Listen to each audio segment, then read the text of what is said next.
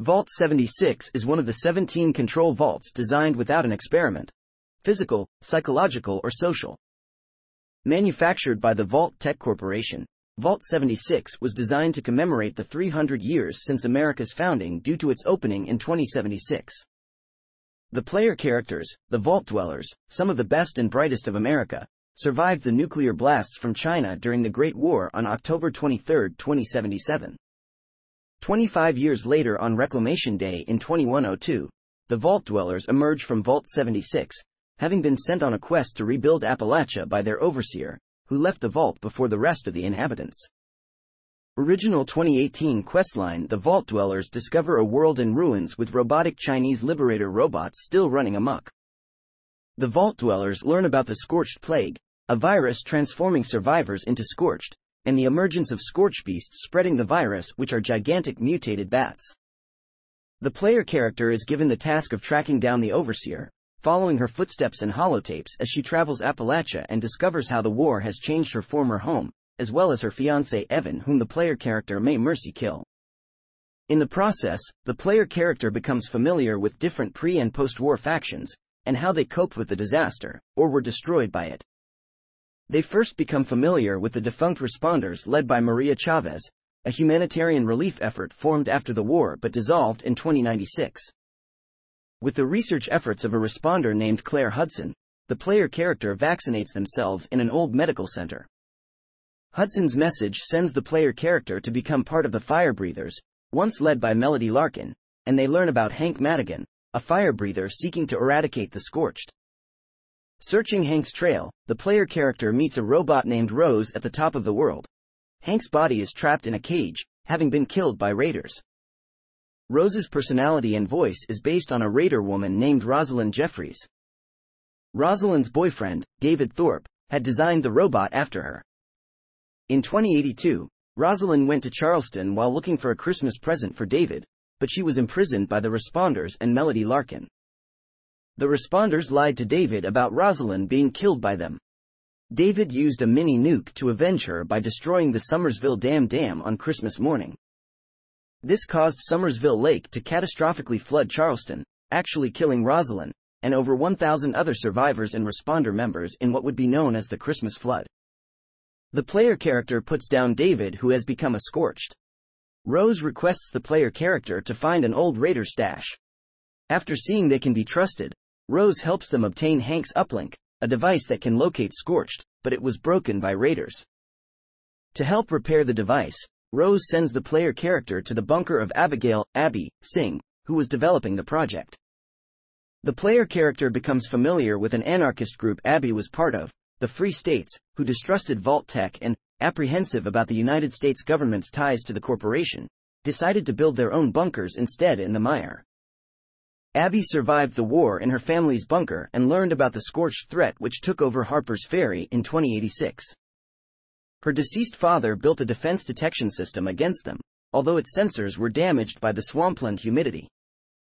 Although Abby took over and quit the project out of difficulty, the player character is able to bring it to fruition after finding the access codes located in a terminal owned by Sam Blackwell, another Free States member.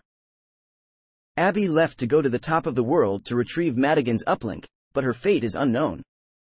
Although Scorched can become detected, the player character still requires weapons to fight against them and the Scorched beasts. Abby's message informs about the Appalachian Brotherhood of Steel.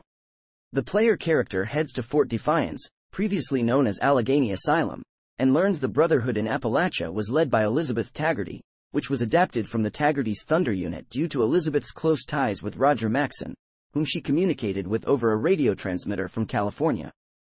Elizabeth pleaded with Maxson to grant her team permission to use nuclear weapons against the Scorched beasts but was forbidden by him because he found the concept of using nuclear weapons, even to help fight the Scorched beasts, to be too morally abhorrent after their world was destroyed by nukes.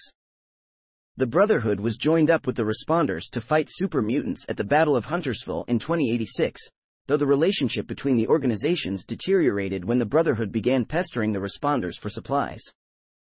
The player character may learn about the fate of the responders and how the Brotherhood was involved. Sometime after the Christmas flood, Responders member Jeff Nakamura attempted a marriage proposal to Amy Carey, but she sorrowfully declined before he even had the chance to make it, feeling focusing on rebuilding Appalachia was more important. By 2095, Amy received constant pressure from the responders to join them, but she opted to remain separate from them but continued working on a project to create a program to monitor the environment for contamination by the scorched with their assistance. The frequent requests for her to join caused her friction with Jeff and Maria. One day, Amy got bit by a mole rat and became quite ill. Believing was done for, Jeff came to visit her by chance, and it made her realize how compassionate and noble Jeff was and how important he was in her life. Loose lips at the responders ended up leading to the Brotherhood catching wind of the project, which led to them trying to procure information and project assets from the responders at gunpoint. However, even after being talked down by Maria, the Brotherhood would continue looking for Amy and her research. Amy learned that the Brotherhood was after her, and she theorized that they were after her technology to use for their own purposes, even to create weapons. Amy noticed signs that the Brotherhood were close to finding her, so she abandoned her trailer and went into hiding, as she refused to give the Brotherhood anything following the way they had treated Jeff and his fellow responders. She left a holotape for Jeff, telling him he could find her at the place where they had their first date, Cow Spot's Creamery. However, Amy apparently overlooked that a message from Jeff on her terminal also mentioned the location of the date. She died at the creamery with a note for Jeff imploring him to share her research with the responders, while Jeff's fate is unknown. The rest of the responders did not fare well after. Boyfriends Miguel Caldera and Gary Wilkins were torn apart when a stray scorched broke into the airport and killed Gary. Maria and the rest of the responders were killed in 2096 at the airport during a planned invasion by the Scorched and Scorchbeasts. On their search for Elizabeth, the player character finds out the fate of the Brotherhood in a cavern after the group attempted Operation Touchdown back in early 2095. It turns out that nuclear strikes are essential to defeating the Scorchbeasts.